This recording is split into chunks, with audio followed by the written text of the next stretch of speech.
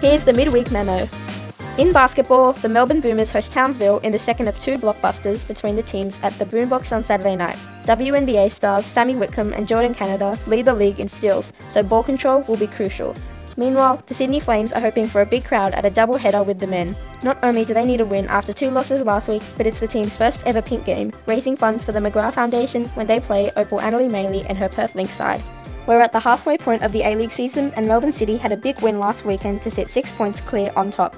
City's young Matilda star Daniela Galich scored a hat-trick, while Wanderers striker Sophie Harding snared a double to have the most goals in a season for that club. And this week in the A-League, it's Unite Round, with all 12 of the teams in Sydney.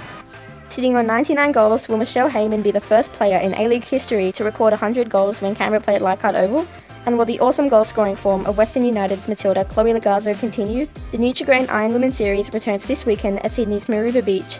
Lana Rogers and Lucy Derbyshire started the season well with 2 podium finishes at Manly in December, but defending champ Georgia Miller dominated to win round 2. So rounds 3 and 4 should be a great battle. Some of the biggest names in cycling are in Adelaide for the Tour Down Under, with defending champ Grace Brown and last week's National Road Race winner Ruby Roseman Gannon among those who will start on Friday, while the Para World Cup starts on Saturday with a mixed relay. The Softball National Championships continue from Canberra with New South Wales looking for back-to-back titles. Bree Walker has had a great start to the Monobob World Cup season, winning silver and bronze in the last event of 2023. She's back in action in Switzerland and then will combine with bobsled partner Kiara on Sunday night to try and improve on their 4th place finish in December. New mum Nina Curtis will be one of the strategists for Team Australia in this weekend's round of the Sail GP in Abu Dhabi. The Aussie team are on top of the table in the 10-crew competition. And on Sunday, the Australian Open tennis begins.